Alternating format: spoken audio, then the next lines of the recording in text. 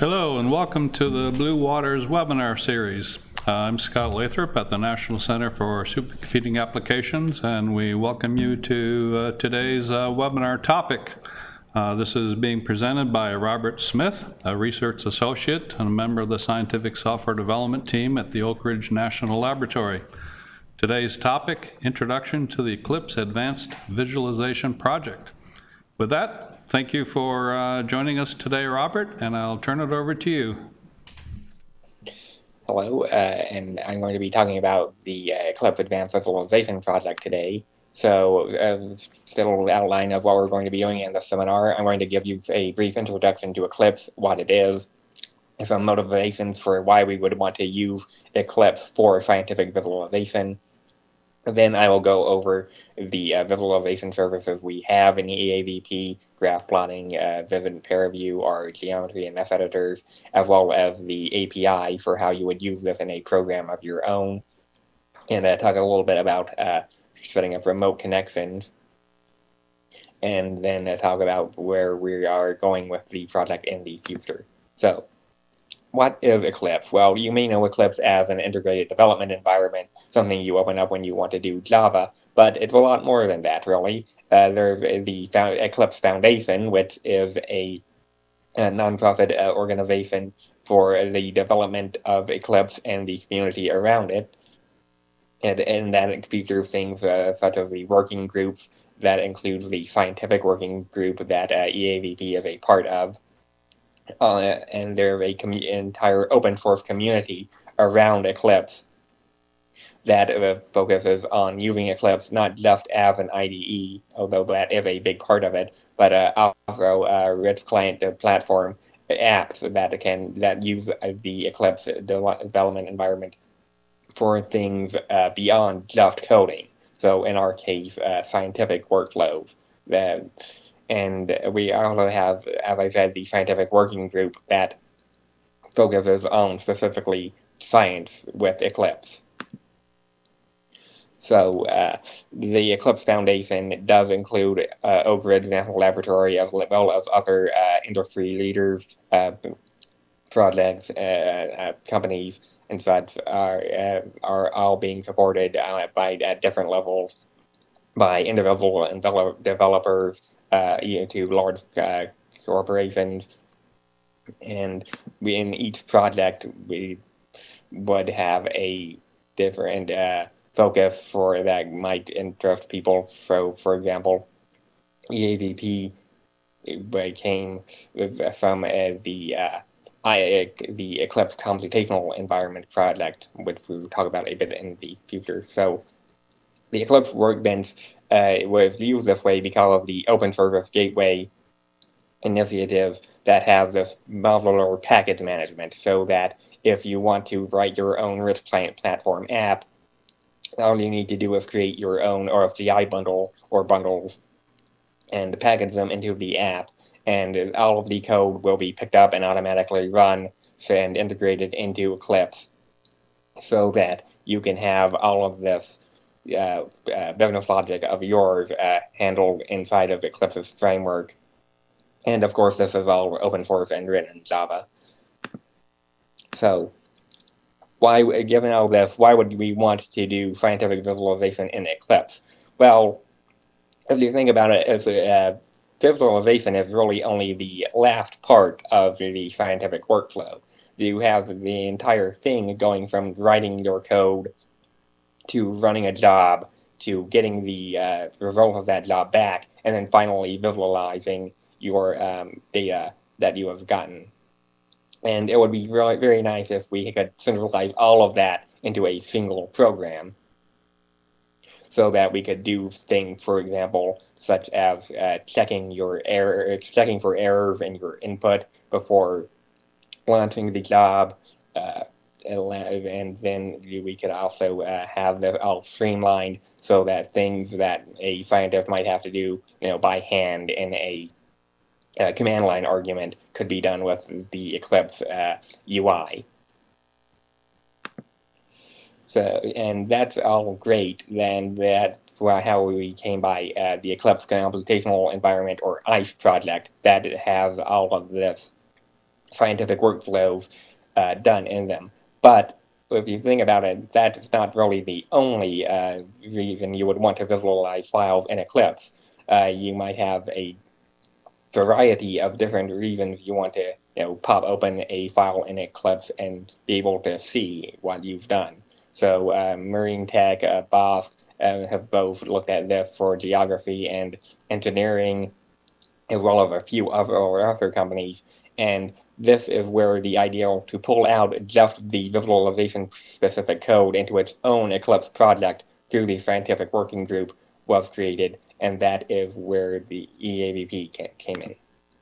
So, EAVP is like these other Eclipse OFGI plugins, have a bunch of different features for visualization that you can use for each specific case.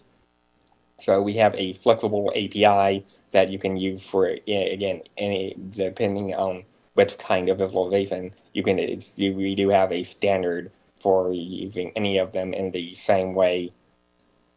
And we also have the visualizations in a variety of formats, from the default Eclipse FWT to embedding JavaFX to even using third-party visualization programs to run the visualization and then pump that back into Eclipse.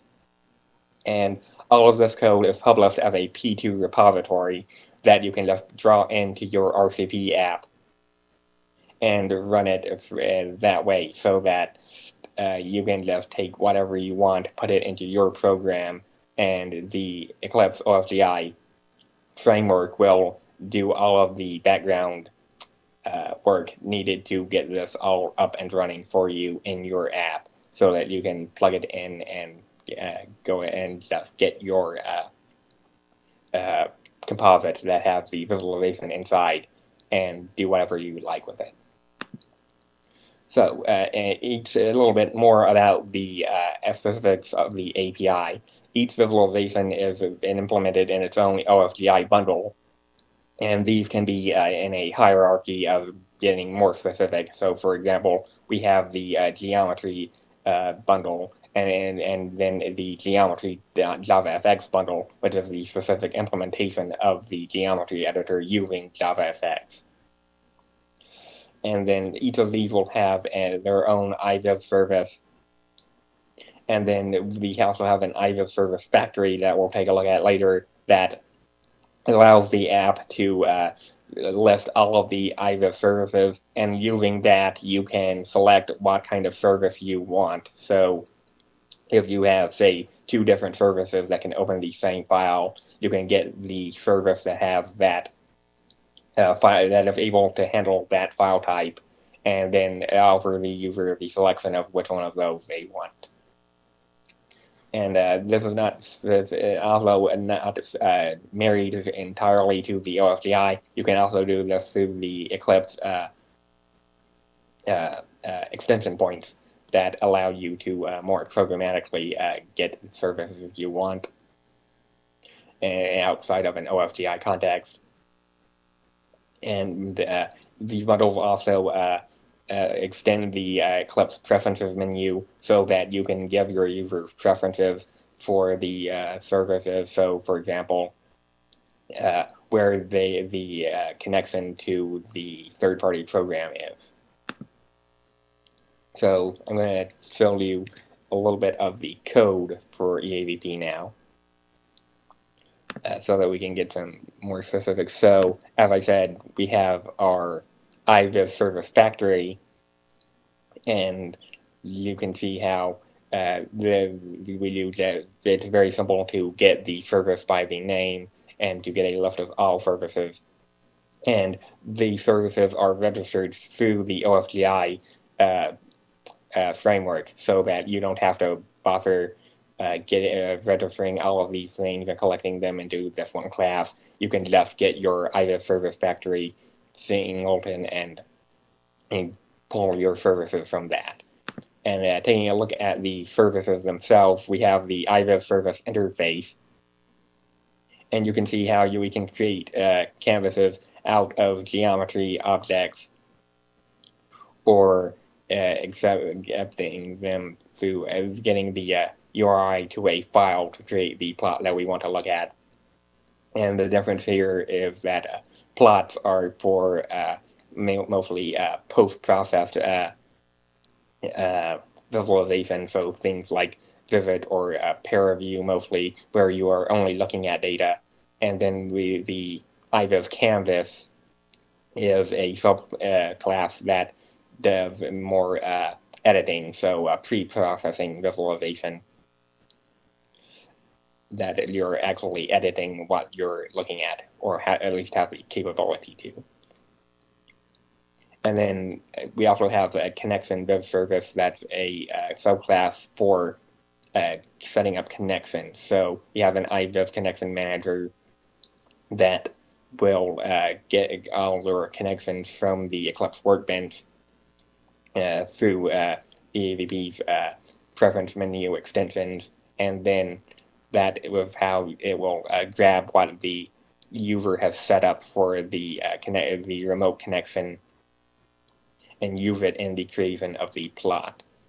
And once you have your plot from the service, you have some UI stuff, but the most important part is the that you can use this to draw into a composite, and the composite is what you are actually going to be putting into your app. That is the basic class for FWT that will have the visualization drawn inside. So if you are wanting to create your own service to extend EAVP and put your own visualization engine inside, basically all you have to do is create your own iViz service and iPlot, and these will allow you to offer the user the ability to create these plots automatically and open up your visualization. And another thing to mention is that when you our basic Viz service factory interface implementation does automatically register your plot editor for these plots as the default for inside of Eclipse editor. So when you just open up a file and double click in it in the Product Explorer, you can actually just have the user immediately get your visualization.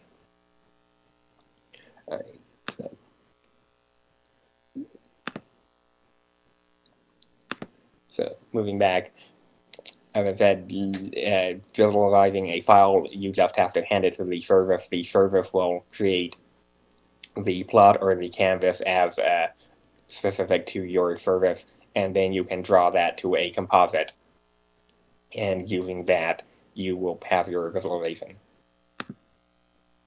And as I was talking about a little bit before, you don't have to necessarily have your visualization local to your machine. You can also have a remote visualization where, for example, you have your Eclipse RCP app with EAVP sitting on one computer, and you have your visualization on some kind of dedicated visualization cluster that you're connected to over the web. And using the connection viz service I showed you before, you will be able to just stream over your data to the visualization engine, and then it will send back over a image that is drawn to the composite. So basically all of our remote visualizations are done this way through a socket. So even if you do have, in this case, for example, ParaView and Eclipse running on the same machine, what we do is, in any case, we just connect through it over a socket and send the third-party visualization program's output to Eclipse that way.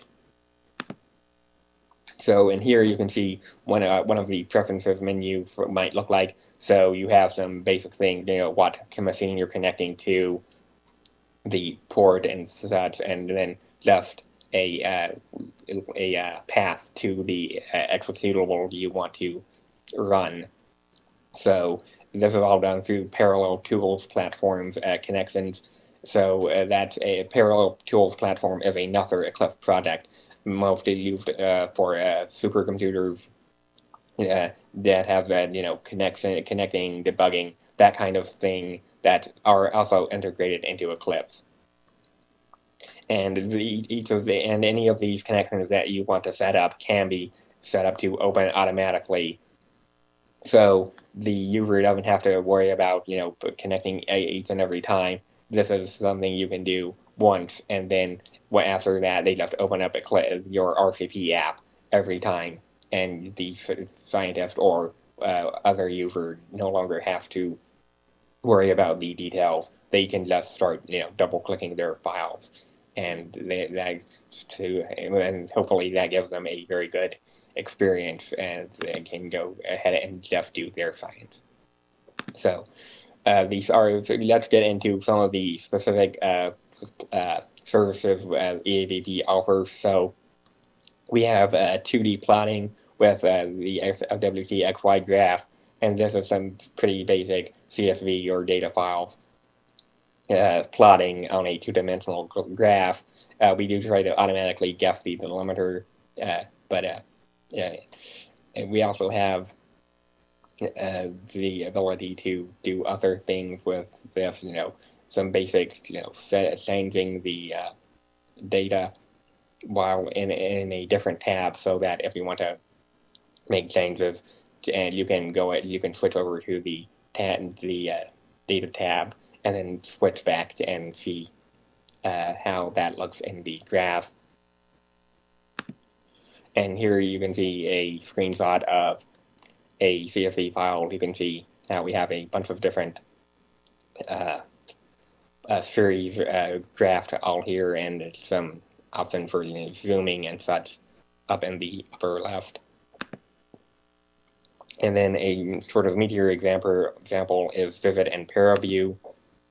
These two programs are kind of the state of the art when it comes to scientific visualization, both open source, and these both scale very well, even up to HPC data. So it's whatever you're doing, these are some very good things for yeah. So each of these are downloaded and installed separately from Eclipse, but as I said before, these aren't necessarily on the same machine. So once you have your Vivid and ParaView, where you can configure EAVP to connect to them, and then they will launch in the background, and you can communicate to them over a socket to get your visualization done, and you get back the results. So and I was talking about with the default editors from our iViz server factory. Once you have this all set up, you can pass it a file, and in this case, it might just be double-clicking on it in the Project Explorer, and that will open up the plot editor, which will send in the file to Vivid and ParaView over the web, and then have that do its standard visualizations and pull back the image file, the output, and display that on the screen.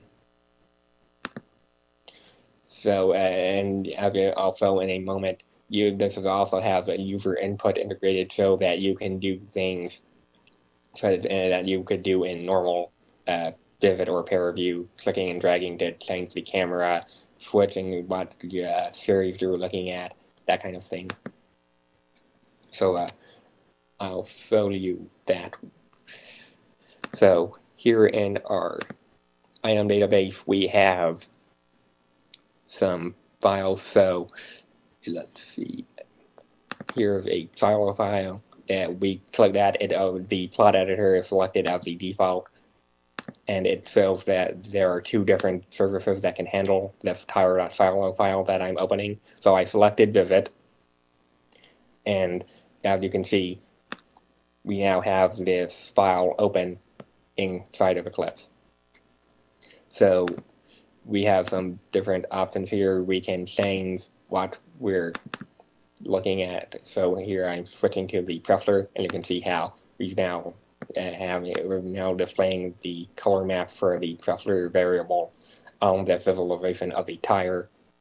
We also have some basic UI controls, and this is a very stripped down version of Vivid, as you may know if you've ever worked with it, but this is a very basic idea of what a domain scientist might want to very quickly look at if they just want to do sanity checking on their, results, or if they want to see their results quickly, and without hassle. But if you do want the more advanced features that Vivid allows for, we do have this Python interface button that will open up a Python cell, and this will allow you to send Python commands directly to Vivid. So you have your one level of basic visualization, just opening the file, selecting a series to put on over the mess, or if you want your more you see something you want to investigate further, if you want to make a nicer looking screenshot for some kind of press release, you can also open up this, and then you pretty much have the full power of Vivid available inside of Eclipse. And you can also load these from a file if you want to have these pre-created. And then you'll see that Pair View works very similarly.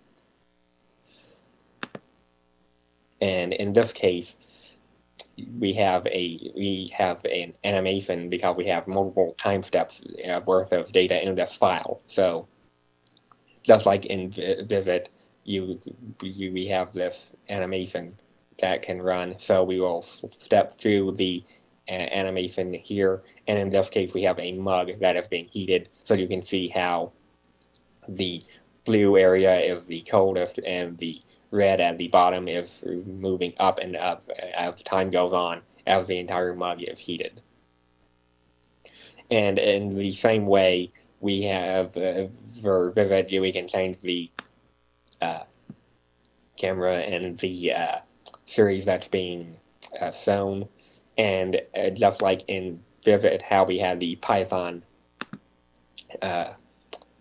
we also have the ParaView web viewer integrated in. So in the same way that if you want the full power of Vivid inside of EAVP, you go to Python scripting. Here you can instead open the full visualizer inside of EAVP, and here what we actually do is we open a server that has this normal web visualizer inside of it, and we have a browser inside of Eclipse, that's the standard Eclipse browser, and open it up to that page.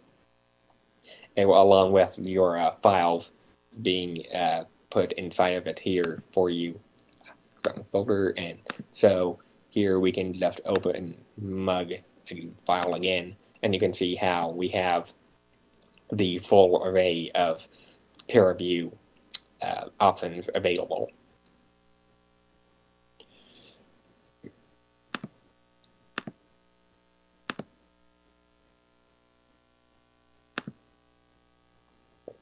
And moving on to our next service, we also have 3D modeling. So JavaFX have the capability not just of doing UI widgets, but also of creating these 3D graphics. And this is really convenient because you don't have to have any other dedicated 3D libraries. You can just use the Java JDK that it's shipped with, but this is really more intended for casual development. So it doesn't have a lot of features you might have in a more dedicated graphics library, which makes this better suited for the real-time editing that you would do in an iViz canvas. So, for example, if you want to be able to change the file as you're getting the model set up to submit for a job, this is the sort of pre-processing visualization that you would do. So we use the Eclipse, which is a project, which is another Eclipse project that integrates these 3D graphics from JavaFX into Eclipse. It's been directly embedded into a composite, and all of the user events are transparently forwarded from FWT to JavaFX, so that you can do things such as changing the camera. So the mesh editor is for a more 2D meshing, although in the future we do want to move this up to 3D meshing, and actually right now we do use 3D graphics. We're just locking the camera to a 2D plane. And basically what you do here is you create polygons for these meshes, and then you can move the polygons around and assign properties to them. So for example, we have fluid dynamics boundary conditions for fluid and thermal boundaries, or user custom boundaries right now. And here's a screenshot of that. And to show you how this kind of stuff would all be integrated with the different kind of editors. Inside of ICE, which is the Integrated Computational Environment, we have this NEC model, which is for NEC 5000, which is a fluid dynamics code. And integrated into that, you have this mesh editor.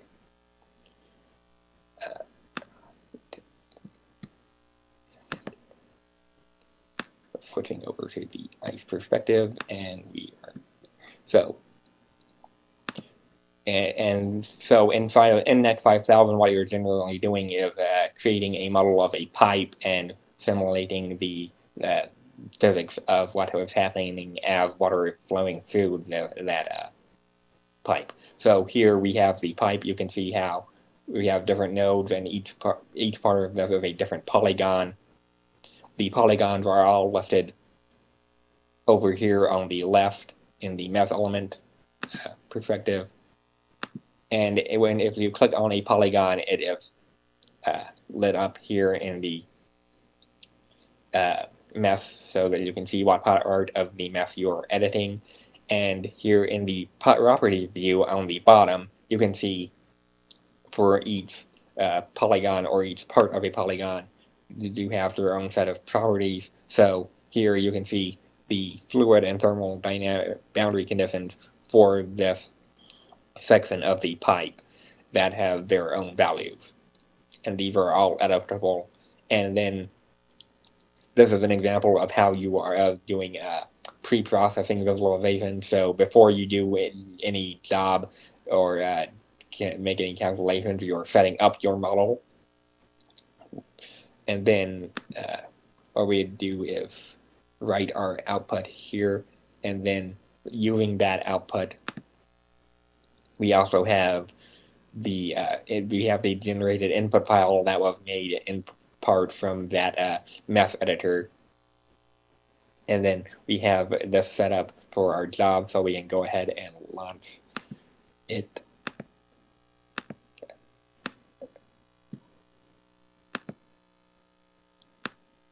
And you can see the job running with the model we just created, and then that pulls back all of the, and then ICE pulls back all of the files. Yeah, so there that goes. And then if we switch back to our other view, we can see how we pull back all of these files.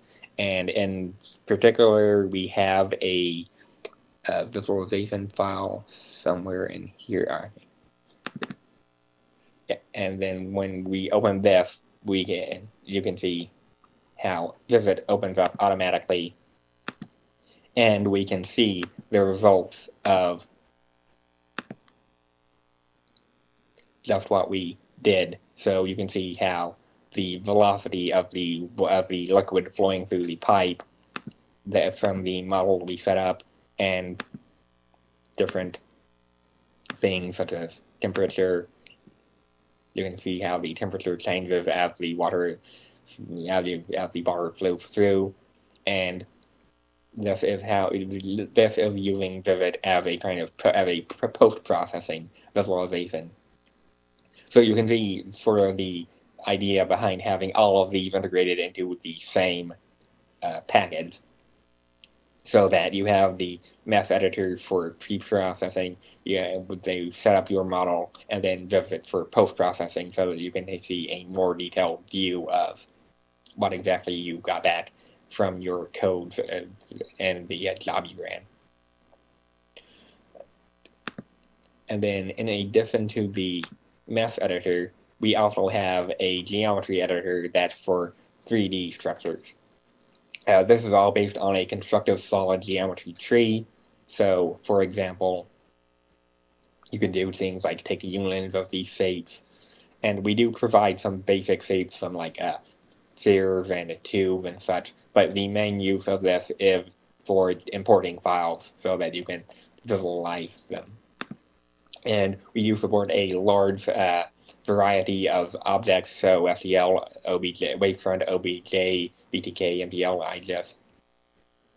And these are all done through through Xtext DSLs. That's domain-specific languages that are automatically generated by a project called Xtext. And each of these domain-specific languages is created for a different file type reading that specific format, and then all of these are provided to the geometry editor through Eclipse extension points, so that we can very easily add new file types as the need arises. And all of this have actually been moved out of EAVP into a new Eclipse project called January, just in the same way EAVP was pulled out from ICE. So these file readers are all part and moved into this scientific working group data type project named January. And here you can see just an example of what is it? It's a part of a welding, so centering, showing how this can be changed after how this material is being deformed after being heated. And then you can see another one here, how that's using the constructive solid geometry to have all of these different parts of a slot machine that's being modeled together inside of this one union of shapes. So I'll now open that up and show you how to switch to the ice perspective again, and then opening up a geometry editor.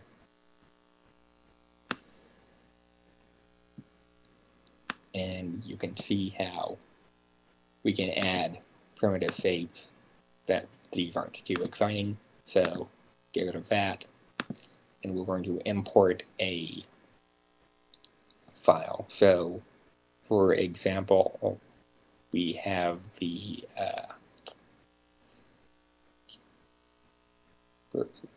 there it is. So you can see how we've imported this heatsink file. And while this, and you can see it being displayed in the geometry editor. And then when you go to the properties view, you can see various data from this. So we can, for example, set the center to move this about the space, or we can change the actual mesh data, or just display it. And then you can also see how we can change the colors. So moving that up, do it a little faster, so you can change the colors. You can set the scale if you want to make it larger, or switch it to wireframe. And each of these is optional, so you can switch this off. And if we had a case where you were taking advantage of the constructive solid geometry tree to have multiple shapes inside of the same union. This is how you would color the entire union, or delegate that to individual parts of it. So yeah.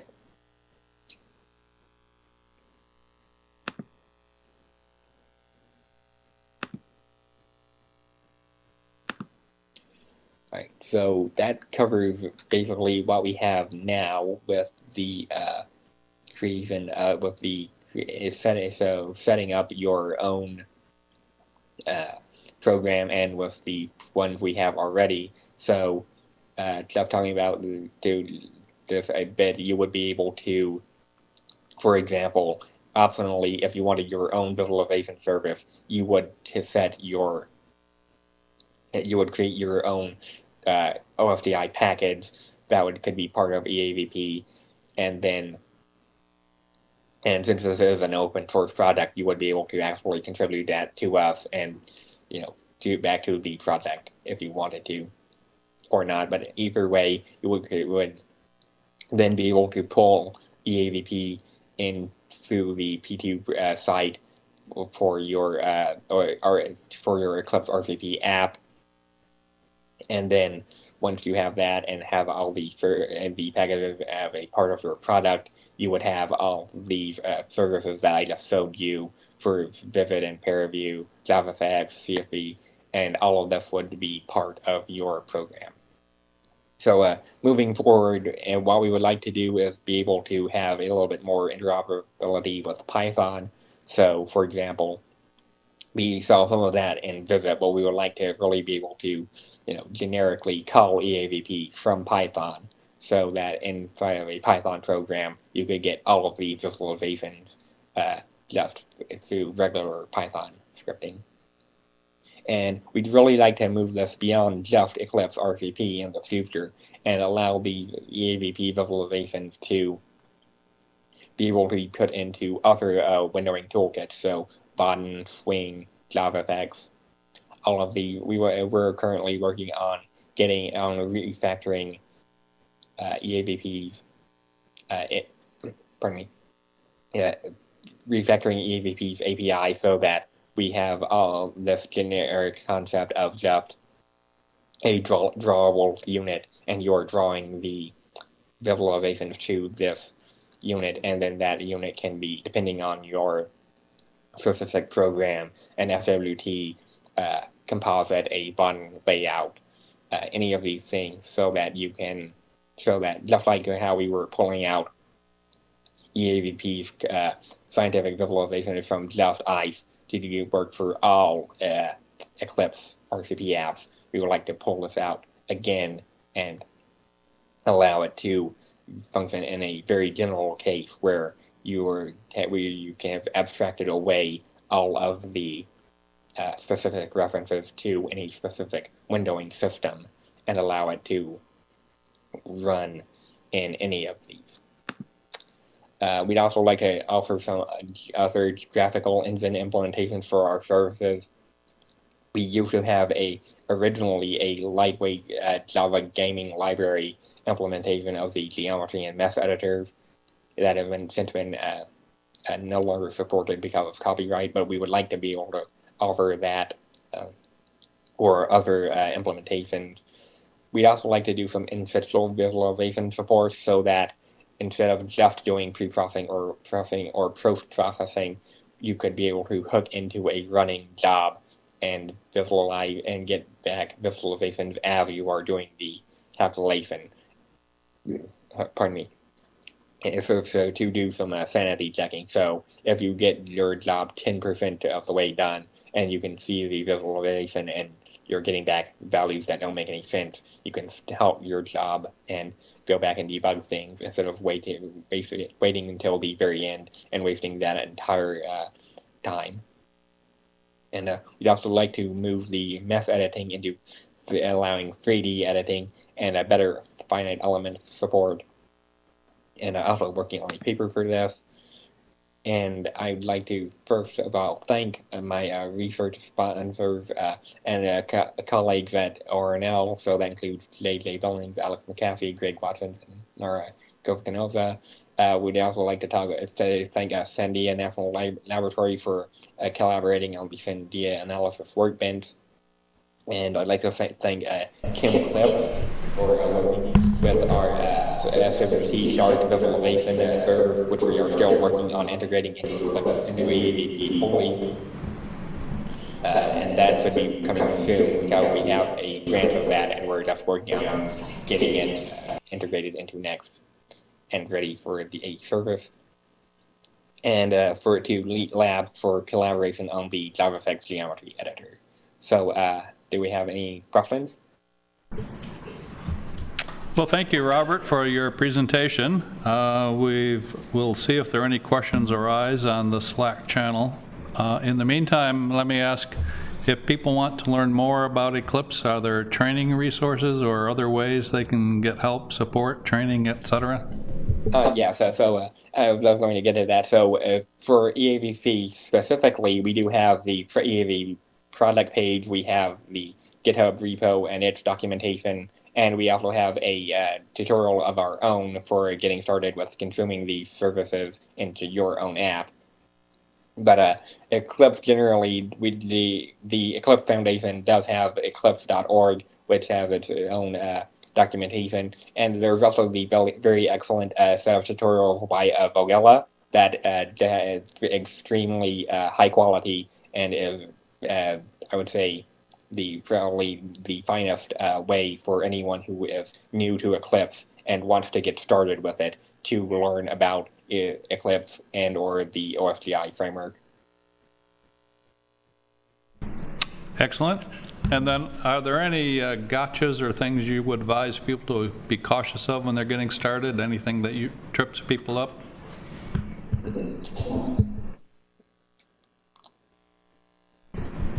Well, I would say that the probably the biggest change is going from maybe a different kind of Java programming into Eclipse is that you really have to think of this as a program that has a lot of different hooks into each other, so that if, for example, you're consuming an OFGI service in your RCP app, sorry, I got that backwards. If you are creating an OFGI package to be consumed by something else in the framework, there are multiple ways that you have to specify that. So you have to get that into your manifest file. You have to create the XML declarations of those services, and you have to put that into your build properties. And once you have all of that ready, then you have to make sure that your product file and that you're building from also includes those that package and have it auto started.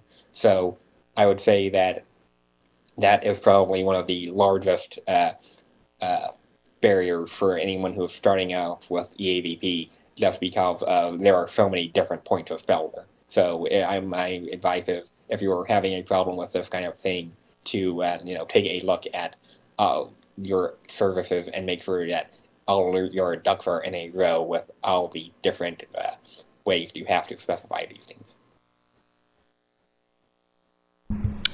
Very good, thank you. I don't see any other questions coming in, so I think we'll go ahead and stop at this point. Thank you very much, Robert, for the great presentation. We very much appreciate you taking time to give us a good overview of Eclipse. I'll let the viewers know the next webinar is coming up. September 20th will be Swift T by Justin Wozniak. And then on September 27th, Jeff Carver will talk about software engineering practices. We appreciate your participation.